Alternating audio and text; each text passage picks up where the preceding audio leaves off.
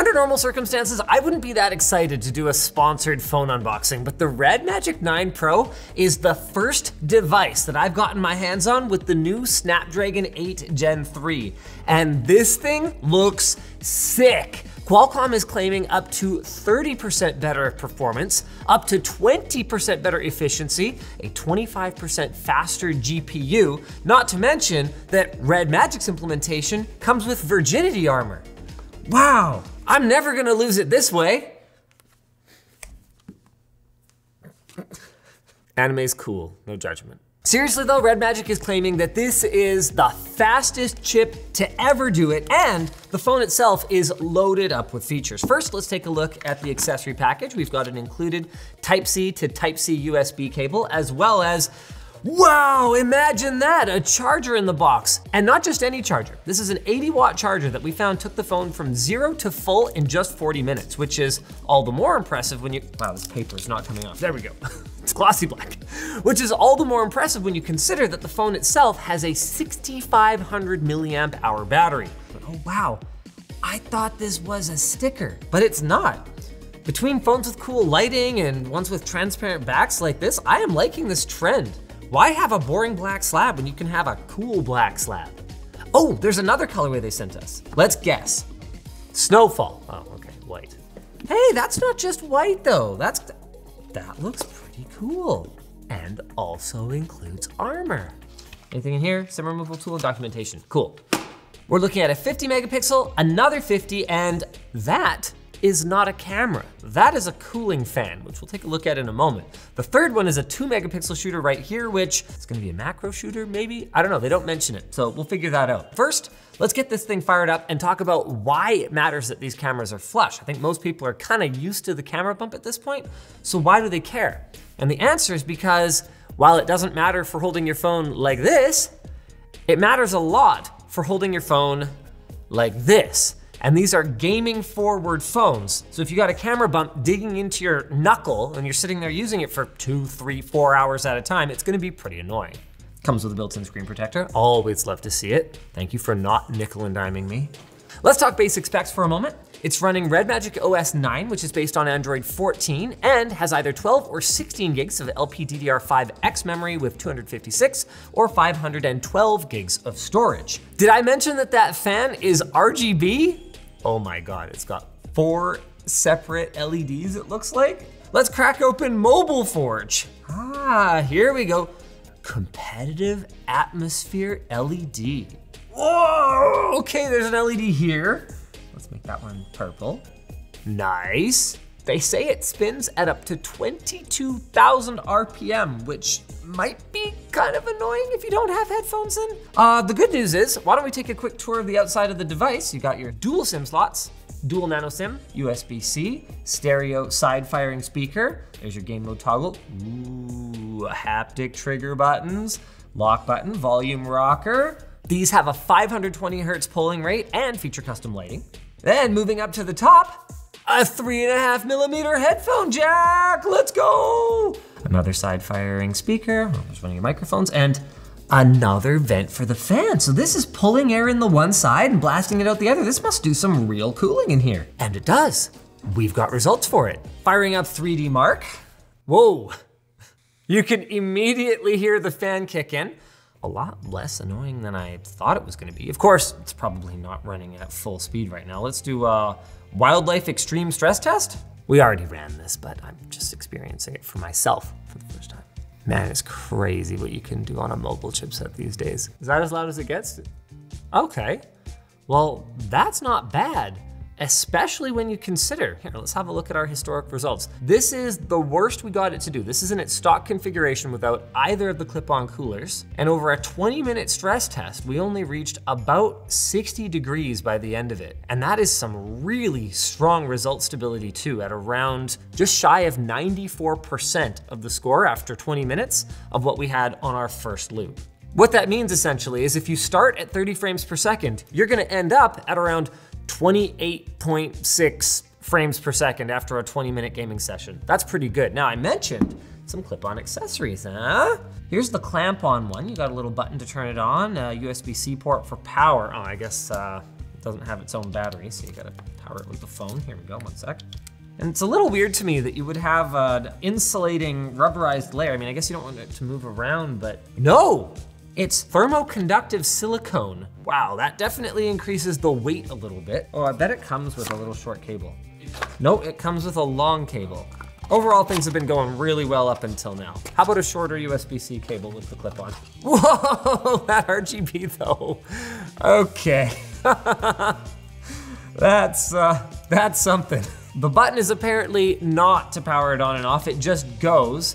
It's to change the gear. So it can either go in high gear or eco mode, and then if you hold it, it changes the RGB style. Speaking of cooling, their ICE 13.0 Magic cooling system apparently features a 10,182 millimeter squared vapor chamber, which is a lot less than it sounds like. That's only 100 square centimeters, which is 10 by 10, but that's still a lot of surface area to pack into all the little structures inside their vapor chamber. With this bad boy, we were able to achieve 96.3% frame rate stability, which is not as good as the magnetic one. Wait a second, does this have a Peltier in it? Oh, that's chilly. Interesting, as a first party accessory. All right, sure. Oh, cool, I don't have to have a big, stupid clamp on it. The SoC is kind of up here, so let's go ahead and, ooh, no. Oh, no, I got this. Ah, no! D-Brand be watching this like, yeah, Linus, this is why we never let you put on our skins. Okay.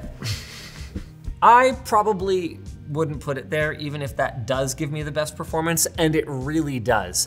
We saw greater than 99% performance stability with this particular cooler on it. Coming back to game space, there's a lot to explore here. They've got different performance profiles depending on whether you prioritize battery life or performance. They've optimized their plugin library, they had crosshairs, stopwatches, cool stuff like that, and they've revamped Mora. She's their AI digital assistant, and maybe this is the kind of thing that plays better in other markets. That's probably enough of Mora for me. My wife watches these.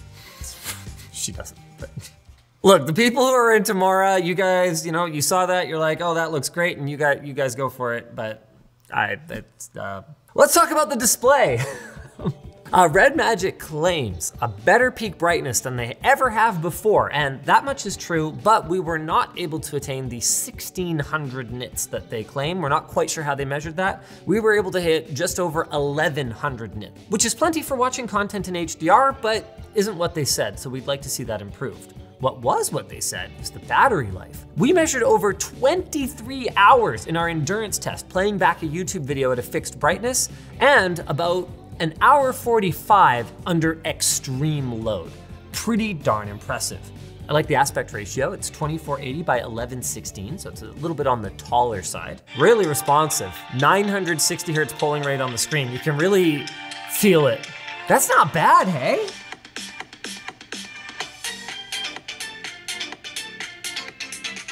Not bad. Distortion sets in around 80%. That's as high as I would go, but this thing is flipping loud at 80%. Get you some real stink eye on the bus loud at 80%, so don't do that, just use the headphone jack. There's more to like about the screen. I didn't even mention it, 6.8 inches, 120 hertz AMOLED, but where's the camera hole punch? That's right, my friends. They are boasting a 93.7% screen to body ratio with an under-screen front-facing camera, and there it is. Huh, that's pretty good. There. No, we got it. There, you can kind of see a shadow of it. That's pretty cool. Okay, now let's see how it holds up. Yeah, it is not the best selfie camera I've ever used. It takes a lot of processing on this boy to make it work. But if you are not that into selfies, which a lot of people aren't, and you prioritize a completely seamless screen experience, this is it. And it's there in case of a selfie emergency, I guess. And this has a particular impact for gamers because hole punch cameras tend to not have touch sensitivity over top of them, meaning sometimes you can have to rearrange your inputs. Not gonna be a problem here. At least the rear camera is markedly better. Very functional. This is the first phone that has made us go, man, we need to reevaluate our mobile game benchmarking because most mobile apps are FPS locked, so they can't go higher than whatever their target is, 60, 120 FPS. Dolphin used to be just like an insane stress test for phones, but this thing hit 1% lows of 58 frames per second.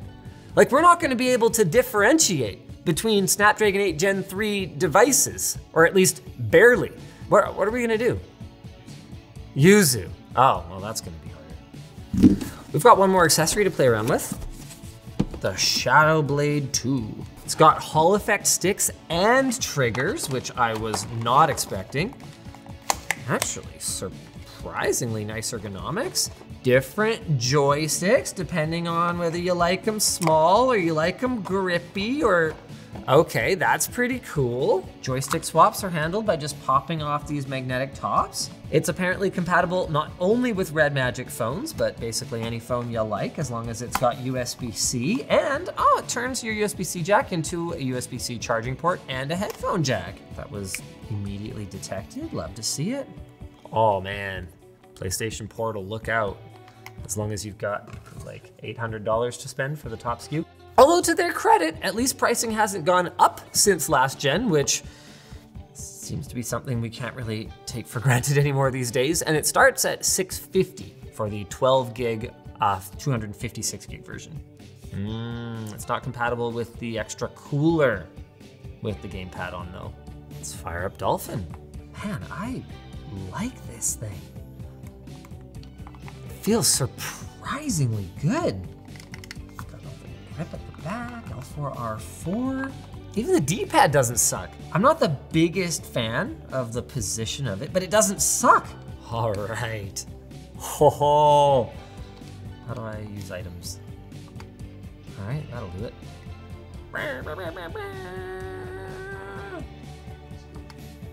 It's not a skill issue. It's a settings issue. Superstar hacks, let's go. Well, that was the end of the race. Okay, well, let's ignore that and subscribe to ShortCircuit. See you later.